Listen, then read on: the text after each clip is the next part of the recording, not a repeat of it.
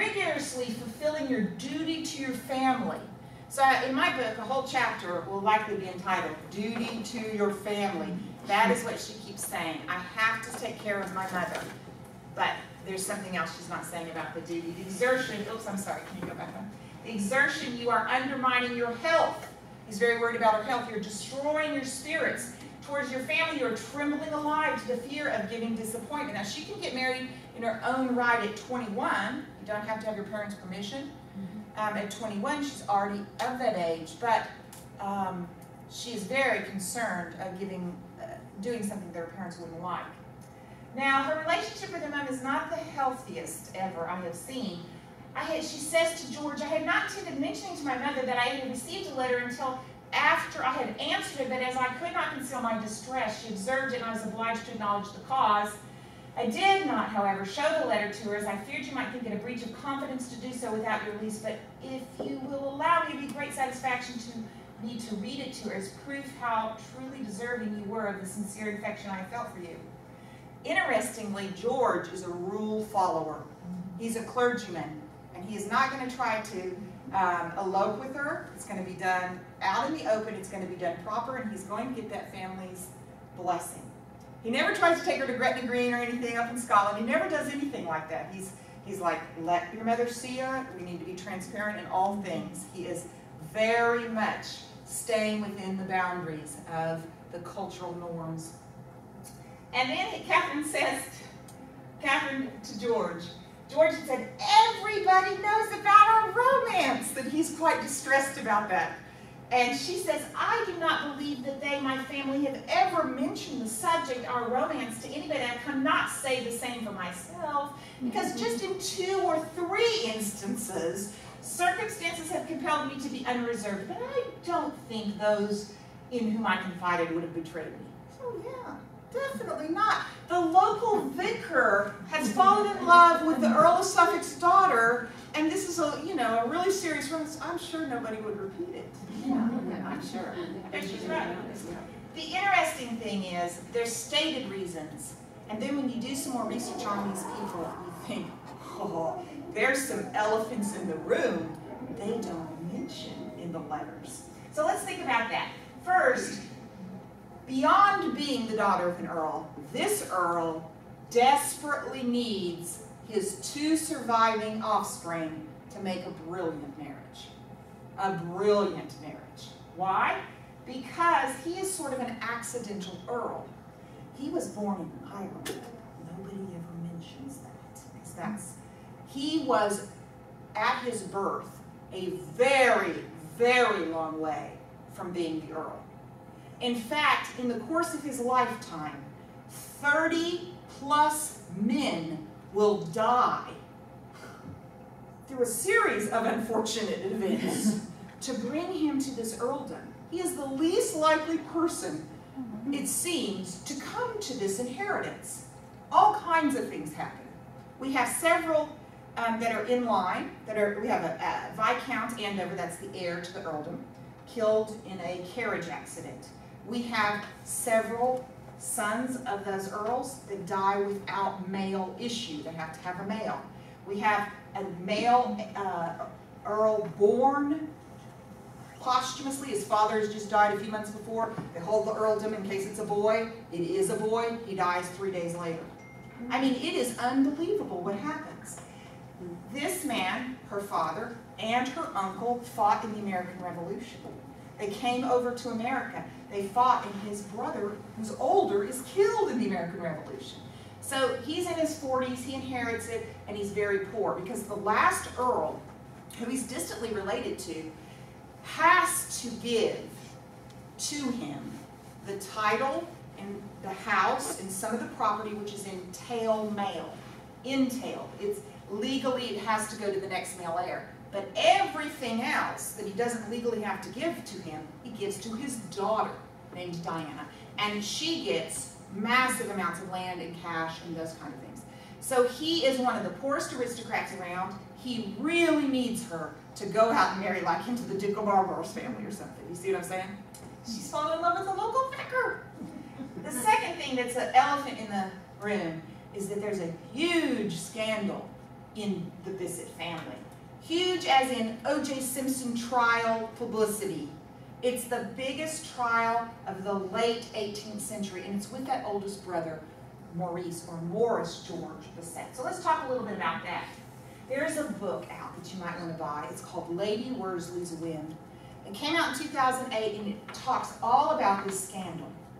And it's an 18th century, very late 18th century, tale of sex, scandal, and divorce. And what happens is, on the Isle of Wight, there's a Lord Worsley who has a big estate, and it abuts the Bisset estate that the eldest brother has inherited. Maurice George Bisset has inherited it.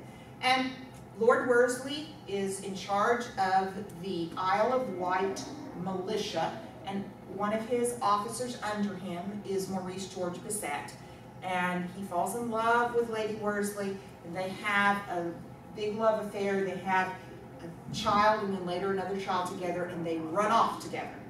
Okay? Lord Worsley sues Maurice George over this. And it was made into a television movie played in England. You can probably see the whole thing on YouTube if you wanted to look it up. And this is from the BBC. It's about a 30-second trailer for this scandal. I am yours, sir, to do with as you please. I have many unspoken desires. You have my permission to try with them. You ask too much of me, sir. Obey. My true love. There will be a trial, and I will prosecute. Why can I not tell the whole truth? I will never belong to any man. The true feature-length story of the scandalous Lady W. on BBC Two. So what's happening here? If you have an affair with a man's wife, particularly if he's an aristocrat, because he can afford to go to court, he could sue you. It's not suing you for adultery. It has a very odd legal term. He sues you for criminal conversation. I'm not even making that up. Criminal conversation. And then he says, you owe me this much money because it cost me this much damage. So it goes to trial. So let's learn a little bit about the trial. In the lawsuit, it says that George, they put George first, George Maurice Bisset, had made an assault on Seymour. That's her first name. Lady Worsley's first name is Seymour. She's the wife of the plaintiff, and then and there debauched her, deflowered her, lay with her, and carnally knew her. And this caused the plaintiff a damage of £20,000. Now, if Maurice George Bisset sold everything, including the estates from his family and the clothes off his back, he might be worth £10,000. So if he loses this court case, he's ruined.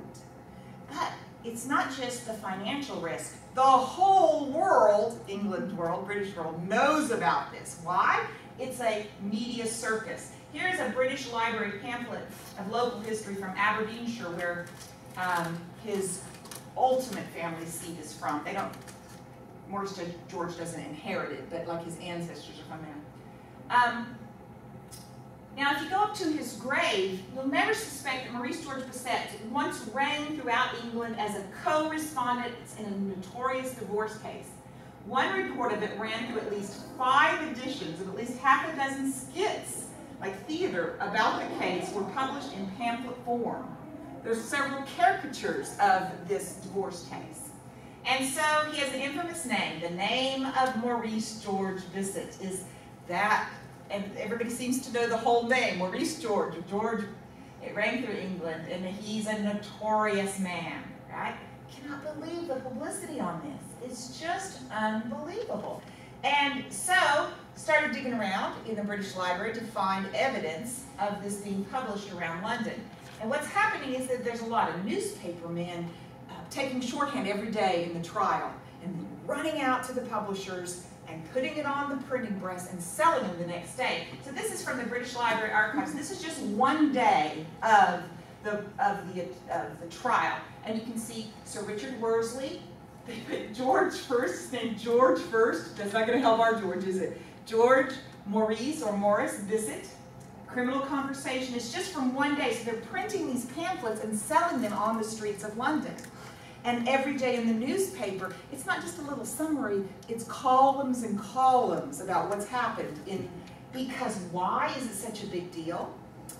Well, I'll tell you that in a second, but this is a 21st century scholarly article about this affair, because there's a lot of interest in divorce and criminal conversation in the scholarly literature.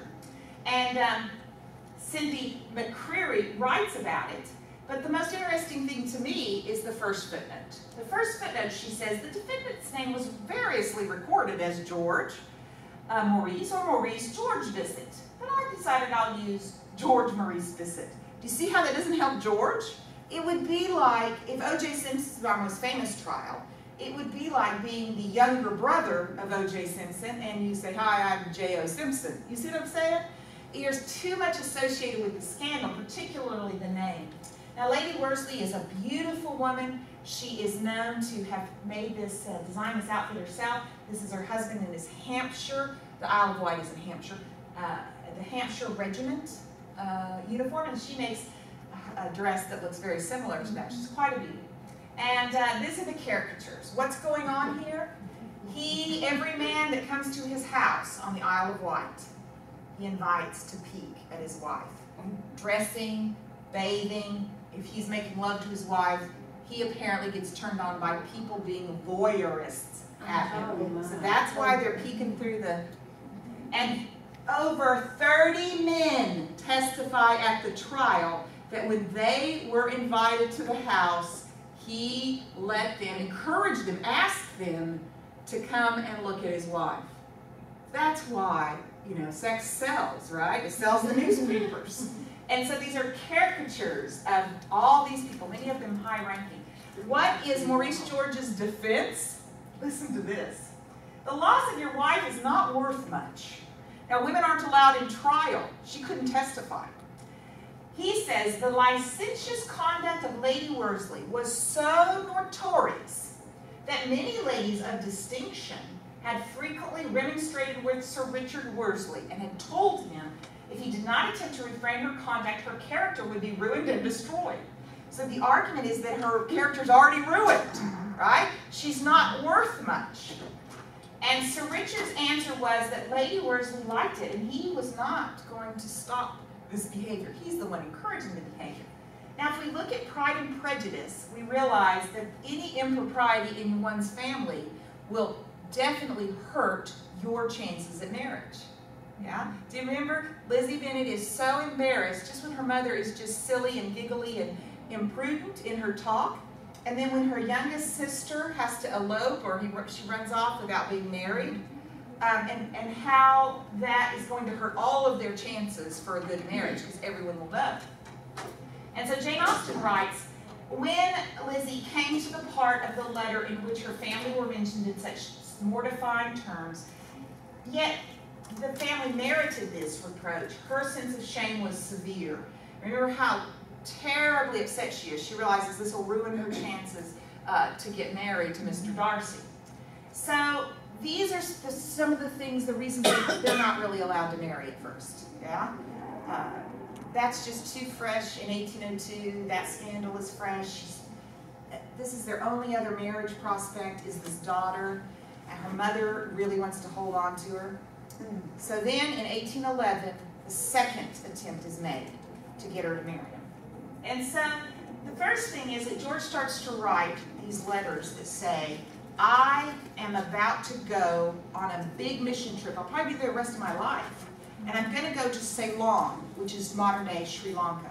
Because my brand new brother-in-law, Sophia, my lovely sister, she's married a widower who's General Robert Brownrigg, and he's just been appointed the governor of that island. And I'm going there to run the missionary program for him. So I really don't want to go. You want to get married? And she says, oh, those are the worst, most heart-wrenching letters, back and forth. I mean, she just doesn't say no. She says, I'll esteem you the rest of my life, and da, da, da, da, da. She is crazy about it, but she says no. So George gets on a boat, and he sails from England, and if you click, it'll start going. Sails from England, and he stops at the British port of St. Helena. Then he goes down to the Cape, and then, and then goes all the way, this is Sri Lanka, Ceylon. right off the coast of India.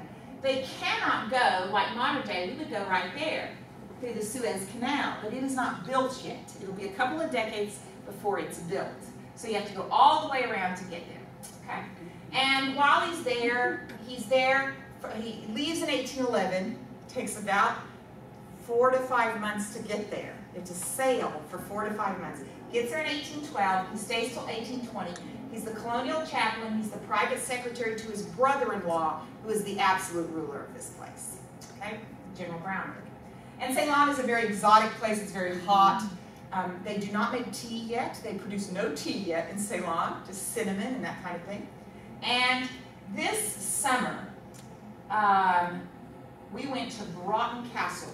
We're in England, back in England, and went there because George, while he was there, worked virtually every day with a guy named Twistleton. Twistleton, Bisset, Twistleton, Bisset.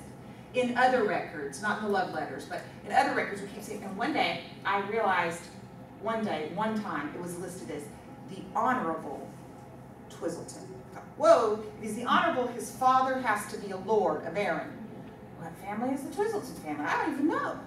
Because they've changed their name. It's 3 times hyphenated today, and it's the Fiennes family today. As in the actors, the Fiennes brothers. This is current Lord Sayenseal's nephews. Anyway, it's the seat of Lord Sayenseal. The castle has stood since about 1377. And when we went there on an open day, which a lot of aristocrats do, they have open days a few days a year because it decreases their death duties if they've opened it to the public. So went to talk to the heir of Lord Sayenseal. And Lord Sayenseal is in his 90s, so the heir was there and asking, Martin Fiennes is his name, any chance you have any documents? And he said, by the way, we do. We do. We just finished organizing our documents. Really? Is there any chance, because ancestor Thomas James Twistleton worked with a guy named Reverend Bisset, and your ancestor, he can fill in the blank. Oh yeah, he was Archdeacon of Ceylon. That's right. Well, he works with the guy I'm working on a book at every day. Any chance I could see if you have any letters from him? And 10 minutes later, upstairs in this massive study of his, with his archivist there, she's just done this fabulous job of putting these documents together. I mean, 10 minutes from coming up with that sentence to him, we had letters from Ceylon. And took photographs, and here I am inside the castle. You can kind of see the gatehouse, reading through letters, get some good photographs of the Broughton Castle letters, and sure enough, Bisset is mentioned in it. We get a little bit more information about Bisset. They know each other. My old acquaintance Bisset, they actually went to school together at Westminster School. Look, he is gray-headed, wrinkled, and out of health. I love that. He's not Mr. Darcy, is he? But he's desperately in love with her, and he's really run away to try to get away from the pain of her rejection. And so he does, and he's mentioned, Bisset is mentioned maybe 6, 7 times in these letters. Now, just as a footnote, just an interesting footnote, the Twistletons' sister, okay? So we've got hundreds of letters in this archive. And after a while, we're looking at all these letters. Sometimes Twistleton is writing to his sister, sometimes his sister's writing to him, and these letters are preserved. The sister is named Mrs. Julia Lee. Sometimes she's at Addlestock, Gloucestershire, and sometimes she's at Stoneleigh, Warwickshire. If you're a Jane Austen addict, maybe like I am, whoa! His sister's married Jane Austen's cousin. His sister has married Jane Austen's cousin. And so we're very excited about that, starting to try to transcribe those at the same time as trying to get the Bisset love letters out. But that is, nobody's ever seen these letters before. And this is really exciting.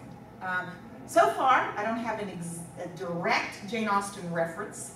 I have one, I think is one, about, it's written a reference about having good writers in your family the same year she first publishes.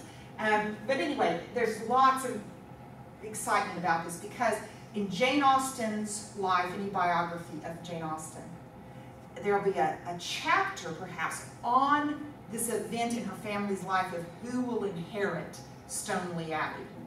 And she's married to the guy who inherits it. Okay, so this is just a gold mine for us. Okay, well anyway, George and Catherine write back and forth. It takes 6 months to get a letter delivered. So when you write to Catherine, she'll read it 6 months later. If she replies that day, it'll be a year before he gets a reply. But he is heartbroken, and he's saying, you know, I came here, I tried to get out of my mind, accept the fact, and he says, I just wanted to tell you I love you, and they're heart-wrenching and everything, right? And she replies, and while he's there, he does crazy things, and I could go on for hours about this. There's a whole bunch that can be written about his time in Ceylon, but the funniest thing he does is he's real determined to convert not only the Buddhist and the Hindu, but he's determined to convert the Catholics. So one day he dresses up like a Catholic priest, and he acts like a Catholic priest for a couple of days, because the Portuguese used to be controlling the island. They had a lot of Catholics there, and he's handing out the very new, he's been working on this with a team of Wesleyan missionaries, the new transcription of the Bible. That'll be the Protestant Bible, right?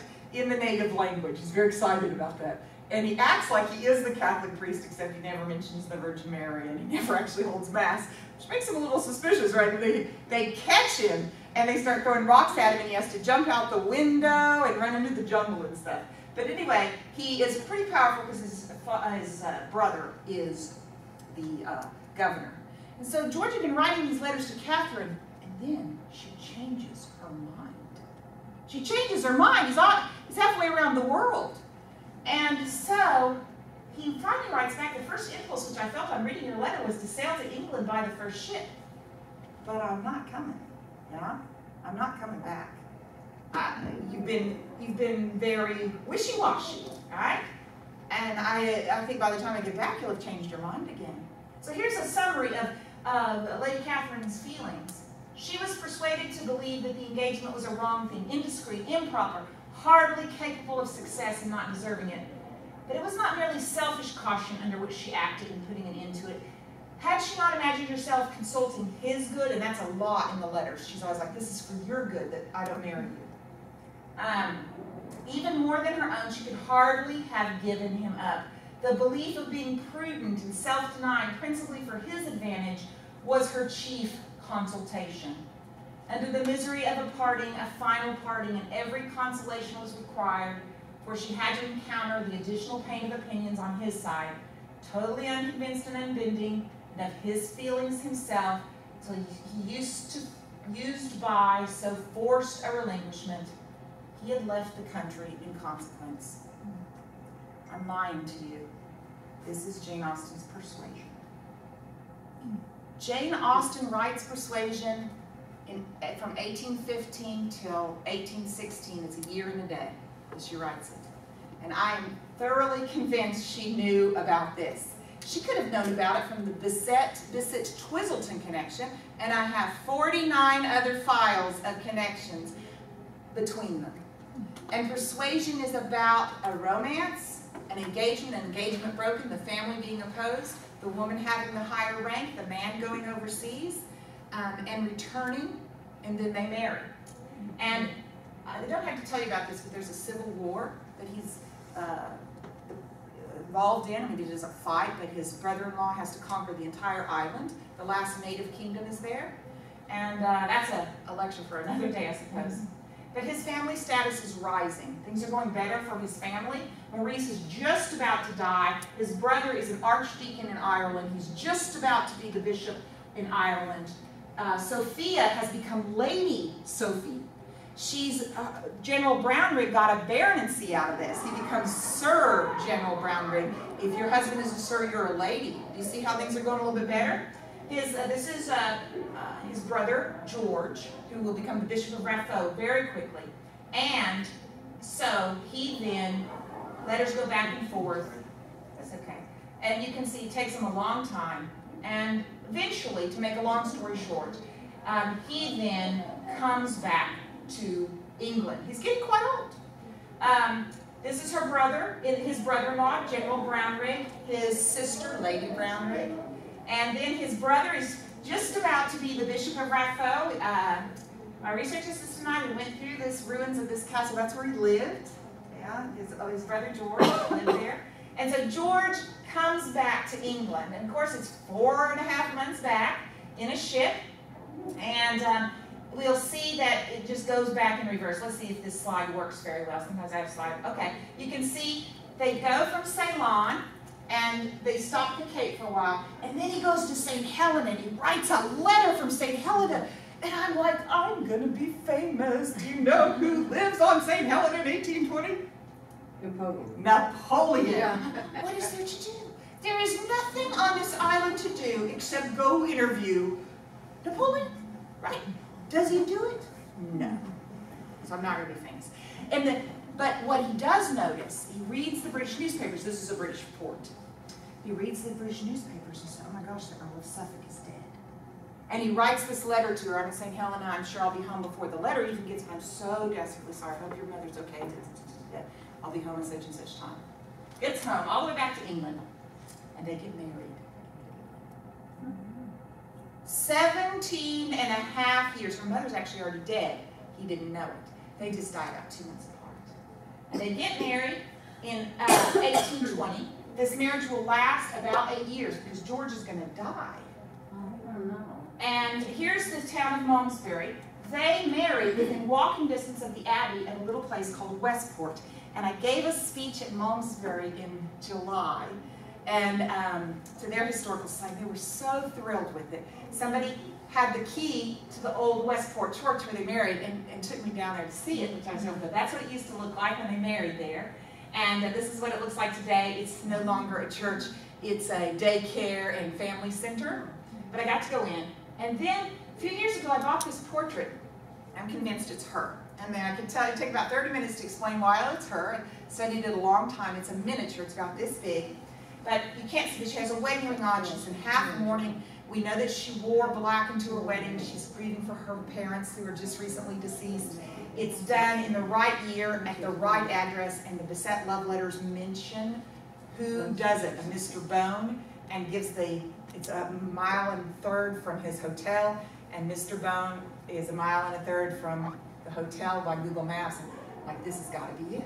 So I think this is her when she marries, and this is the marriage license.